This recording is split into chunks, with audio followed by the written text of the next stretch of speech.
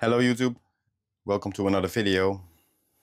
In this video I'm going to replace the glow plug of this Vevor 8kw diesel heater. So I got an E.3 error code on the display and it won't start. And then I looked in the manual and I discovered the glow plug was not working. So I ordered a new one on Amazon. You can buy them for a couple of euros on Amazon, AliExpress, Temu, whatever you like, as long as you order the good one. They come in different sets. They come with an inner core and a tool.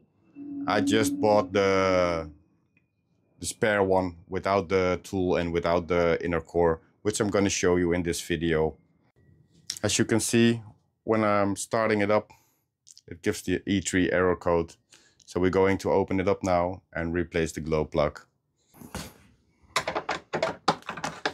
First we remove the hose. So I have now a small power box here to test it. I disconnected it.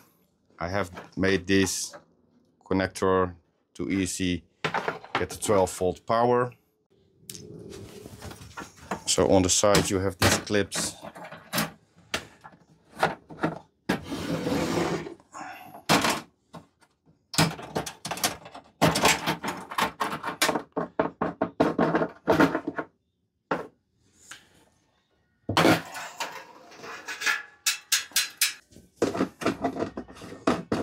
I don't want to spill any diesel, so I have to be very careful because I want to keep the diesel tank on. I don't want to disconnect the hose. I have a piece of wood behind it and I can rest the tank on.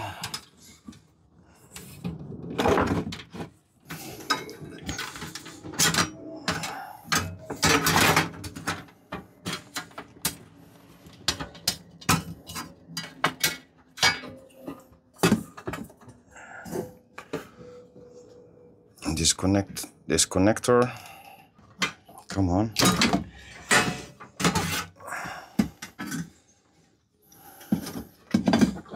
I have to unscrew this one.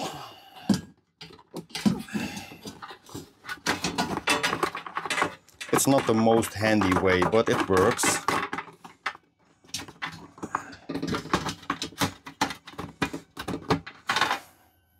This one is keeping the outer box connected. So when you undo that, you can simply lift it and take it off.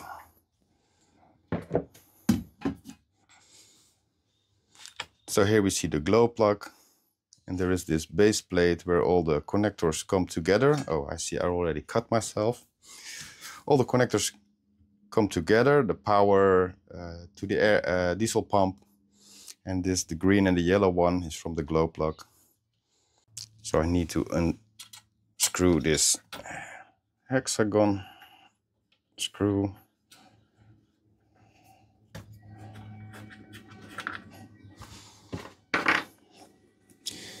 This is a clamp. You can squeeze it, it will come loose. And then we can pull out the connector.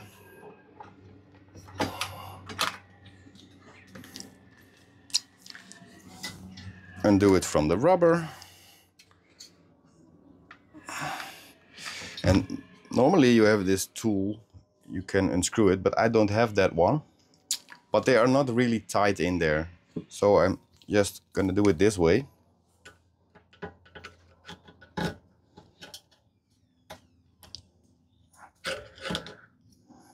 You see it already came loose. And then simply I remove it carefully because I don't want to damage the inner core and I don't want to damage the glow plug.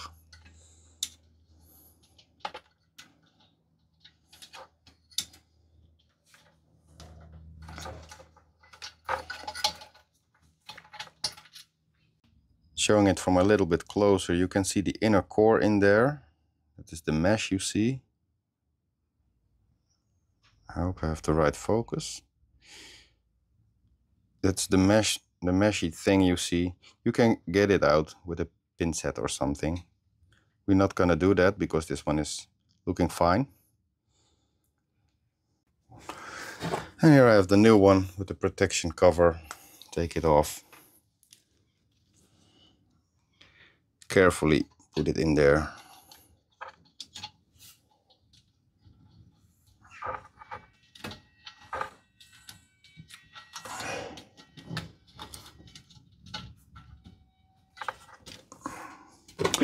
And tighten it up.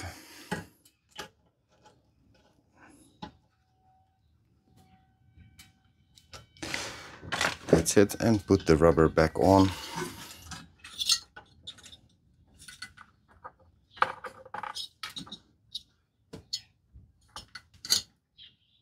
So it's all tight and closed up again. This one come back here.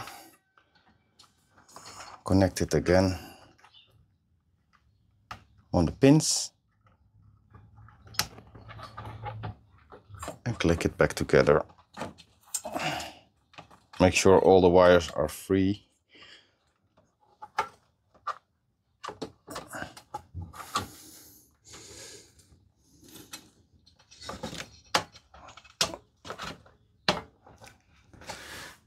And we can put the hexagon in again.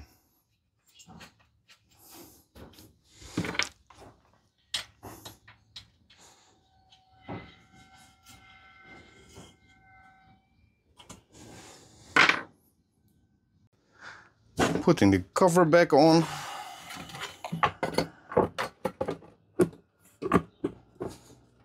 And make sure it's all closing up proper.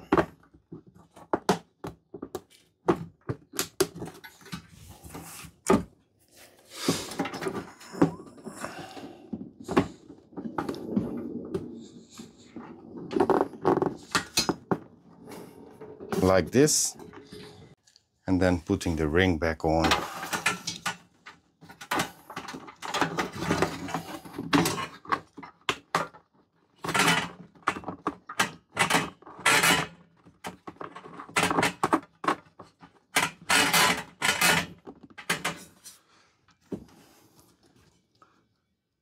The connector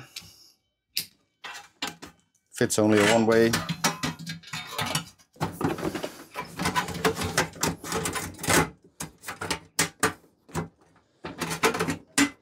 Make sure all the cables are free, that you not block your fuel line. Tank back on.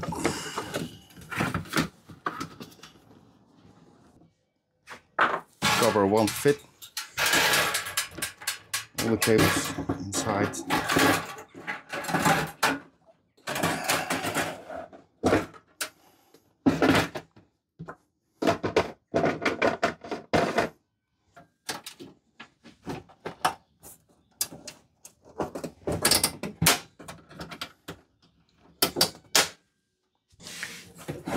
And it's ready to go again. We'll kind of start it up now and see if it works again.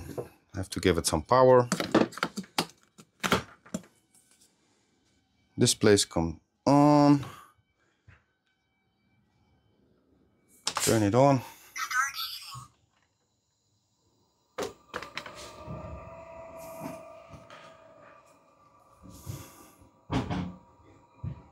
It should be clicking now any moment. This one is auto priming, so no need for priming the machine. It's doing it all by itself.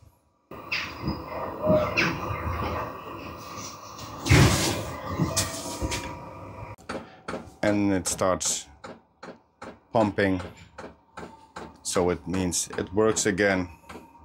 Looks like it makes a lot of noise, but it's not that hard to sound. Just in the video it looks louder. And it's working again.